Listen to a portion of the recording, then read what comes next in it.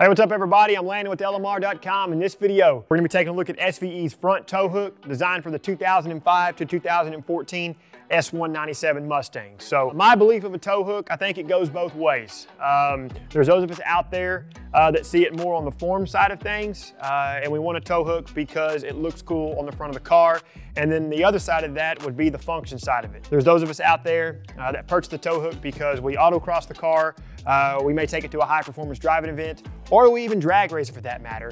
And then if the car breaks down, you go off track and it can't move under its own power, you need a secure location at the front of the car for a safety vehicle to move your car back to the pits or whatever it is that it needs to go. And that's the case here for the SVE front tow hook. All right, now let's go ahead and take a little bit closer look at what the kit contains. So we'll start off with the front and rear brackets. This is some heavy duty steel, powder coated black, and these are designed to sandwich the front crash bar. And this is what's gonna give us a really, really good anchor point for the tow hook. Next are these little winglets is what I'm calling them, but I guess their formal name is the splitter bracket. For those of you that are gonna be purchasing this SVE front tow hook kit, most of you won't use this. This is only gonna be for people that have installed a Ford original Laguna Seca front splitter, an aftermarket front splitter that uses splitter support rods, or if you're installing the tow hook onto a 2012 or 2013 Laguna Seca Boss 302. And what their purpose is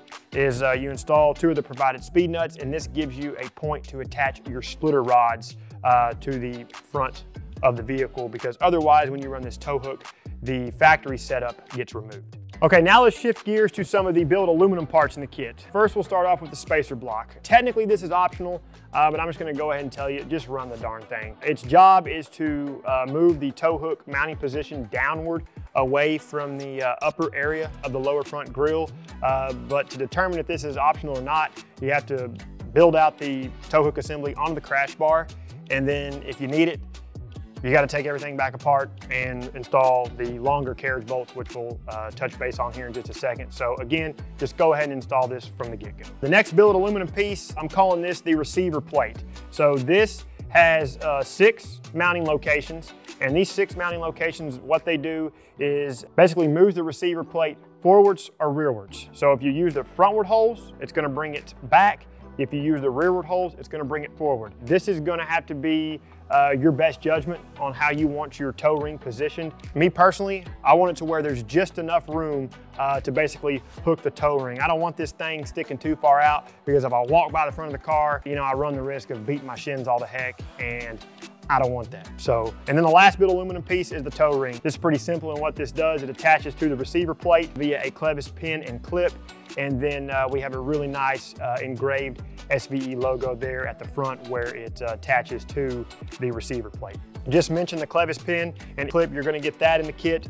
You'll get 4 speed nuts. 2 will be used to secure the front and rear brackets, and then 2 of them will be optional if you need the splitter support brackets. We give you 2 flange bolts, 4 nylock nuts, and then 8 carriage bolts. There's gonna be 4 long, 4 short. Other than that, a few fitment notes. Because it covers the entire S197 range of cars, there will be some front lower grille modification required. And you can see this here on this 2013 GT, and we will touch base on how to modify that front lower grille later on in this video.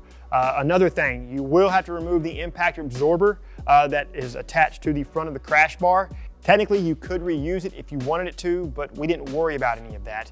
And what you would do, you'd basically cut the impact absorber to where it would clear the tow hook assembly, and you would reinstall your push pins, or what I've done in the past too, is I would just use some like high quality gaff or gaffer tape is what they call it, and attach that impact absorber back to the crash bar. And then another fitment note is the tow hook assembly itself. You can center this on the crash bar, or you can offset it to the passenger or driver's side.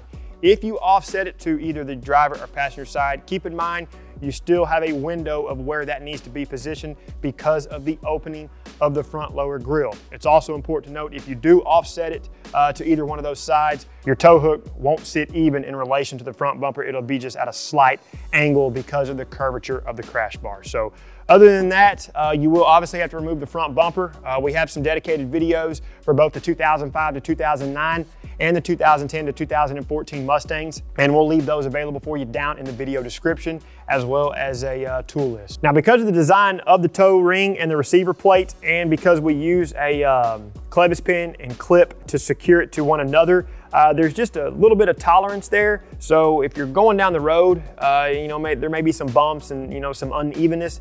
You may just get some slight rattle from the tow hook area, and that's completely normal. Which that's going to bring me to my next point, is you may want to stow this in your glove box. Now, granted, it won't look as cool when you're going down the road. Just kind of a tip there, if you wanted to remove your tow ring, stow it in the glove box. And basically only use it on track days or when you actually need it. Another good talking point is the normal wear and tear if the tow ring has to be utilized. Some scarring and ring deformation is completely normal if you have to use the tow hook for its intended purpose. That's pretty much a rundown of the kit, so we'll jump over here to this 2013 GT and we'll walk you through the process. So to get started, you'll first want to remove the front bumper. With the front bumper removed, dislodge the push pins, securing the impact absorber to the crash bar. Because of the small head on the push pin, they may want to pull through the absorber. If that happens, just pull the absorber away from the crash bar and then remove the push pins. If desired, clean anything in the general area while you have the front bumper removed from the car. Before installing the front bracket, make note of the carriage bolts in the kit since we provided two different lengths. The longer bolts are to be used if you're going to run the provided spacer plate, and the shorter bolts are to be used if you do not run the spacer plate.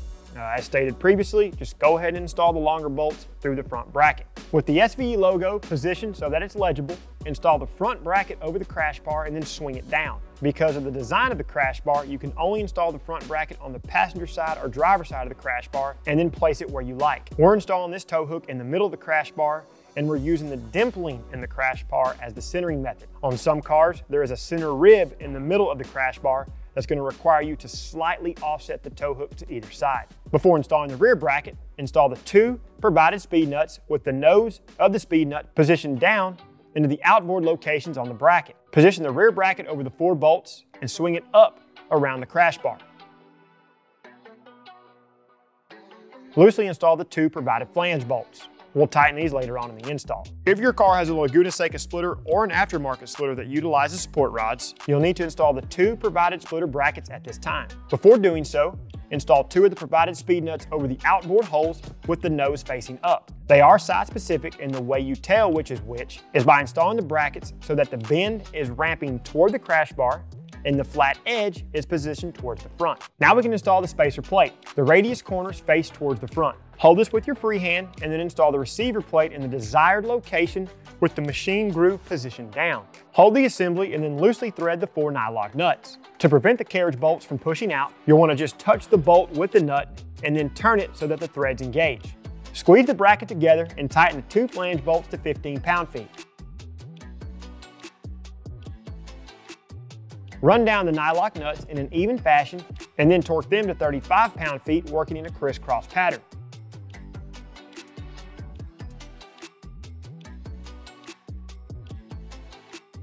Now it's time to test fit the bumper and mark the lower grille for modification. Reinstall the bumper and center it into place. Make note of the area that you need to cut and mark these areas with a paint pen or something similar.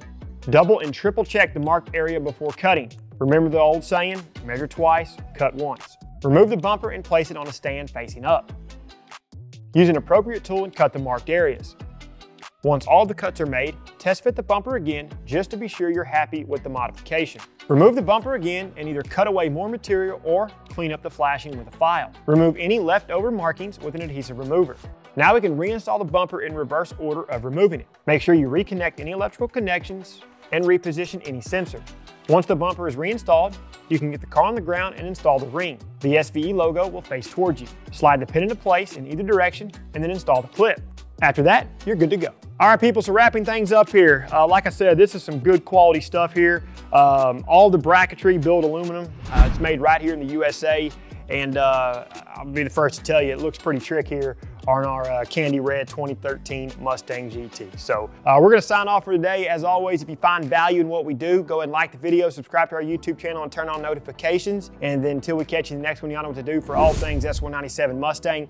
Keep it right here with the real enthusiasts, LMR SVE.com.